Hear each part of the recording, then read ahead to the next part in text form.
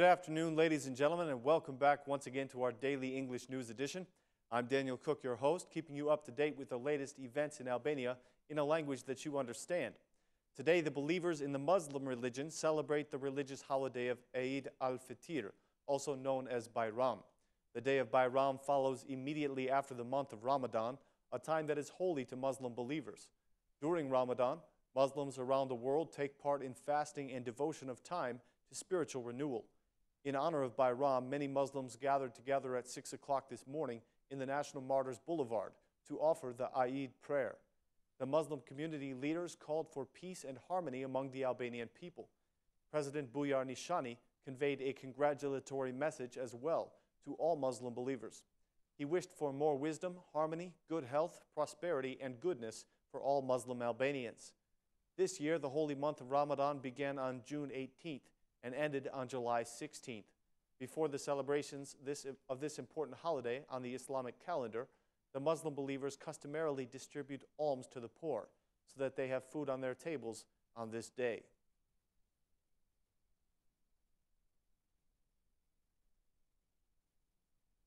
Many of the state leaders have conveyed congratulatory messages for the Muslim holiday of Bayram today. The high state authorities, representatives of political parties, ambassadors to our country, and honorary consuls wished for more peace and harmony for all Albanians. President Nishani made the following address. On this joyful day, I want to highlight the fact that it is important to spread love and unity in our nation through sacrifice, work, and dedication. Our country is blessed by natural beauty, and it deserves our love, our respect, and our dedication in order to get what it deserves and the standards that we deserve. The Assembly Speaker, Ilir Meta, gave this message. Happy Eid al-Fitr. God rewards all of your spiritual and physical sacrifices. I wish for more peace, happiness, and prosperity in your families. The Minister of Social Welfare, Blendi Klosi, said, Bayram comes after the month of sacrifices, the month when we all express love for one another. In the name of the government and the Prime Minister Edi Rama, I wish for more harmony and peace for the Albanian nation. I hope that sympathy for the poor will accompany us throughout the entire year, because they are the ones who need the most care from the state. Edi Paloka, the head of the Democratic Parliamentary Group, made the following address. I want to convey my best wishes to the Muslim believers on the occasion of Bayram. This is a holiday that carries a special meaning, not only in the religious aspect, but in every aspect, because we should all believe that good things come after sacrifice. In the name of the Democrats and the Democratic chairman, I wish the best to all Muslims. The Honorary Consul of Mexico, Julian Droci, also paid a visit to the Muslim community and conveyed his best wishes to the Muslim believers.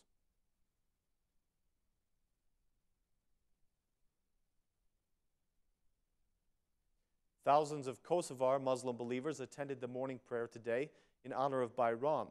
In a religious ceremony held at the mosque in Pristina, the head of the Muslim community in Kosovo made the statement that the Islam community of Kosovo is against extremism and against every terrorist act throughout the world. He confirmed the dedication of Kosovo's Islamic community against religious terrorism. He said, there is nothing more important in a society than the dedication of all of us to security, peace, harmony, and respect for each other. We will not allow anyone to harm our security by introducing distrust and murder among us.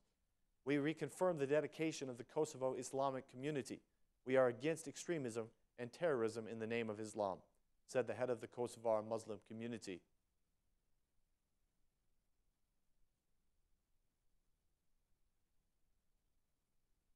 Problems with land ownership have hindered Albania for the past 25 years, creating an obstacle for the development of the market and for foreign investment.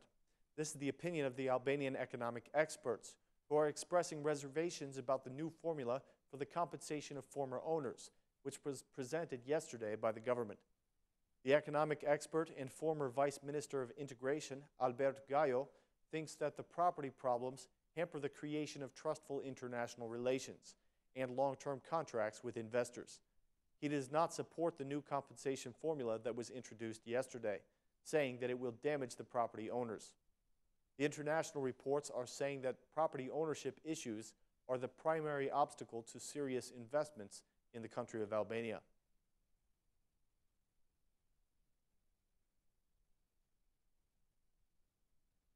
According to the latest Instat report, Albanians have significantly reduced their spending on entertainment, reserving their personal funds for only the most basic and necessary products, such as food and health services.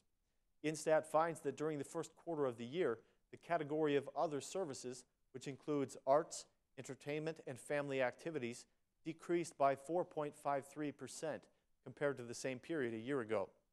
The experts say that the reasons for this decline in entertainment spending is the economic crisis, which has forced the Albanians to reserve their money for the basic goods of daily consumption.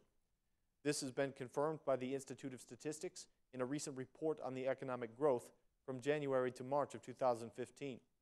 The report reveals that this is the first drop in the other services category since the second quarter of 2013.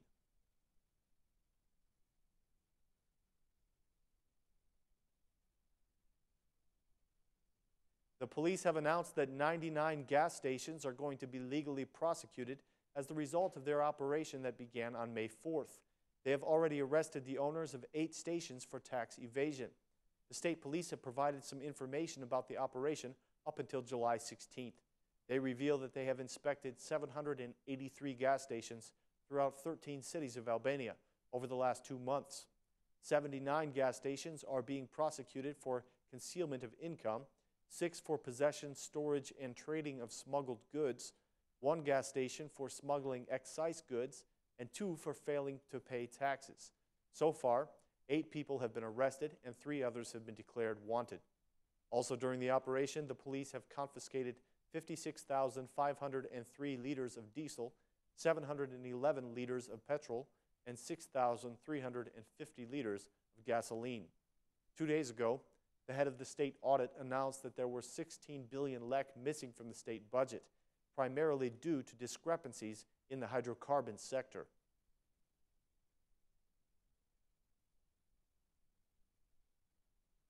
After conveying a congratulatory message to all Muslim believers, the head of the Agency for Property Legalization made the announcement that the legalization process will be free for 50,000 citizens who built their structures between January of 2009 and July of 2014. Mr. Artan Lame declared that the new law, which has already entered into power, will legalize all the buildings constructed during this time. He said, "The new law on legalization enters into power today. It includes a legalization process for 50,000 buildings that were built between January of 2009 and July of 2014. The citizens who built during this period and have not declared their buildings are still welcome to take advantage of this process all around the country. The former property owners will also benefit from the new law on legalization. There are around 22,000 former owners whose property was occupied by illegal constructions. I call the immigrants who are returning to Albania to begin their legalization process," said the head of the legalization agency.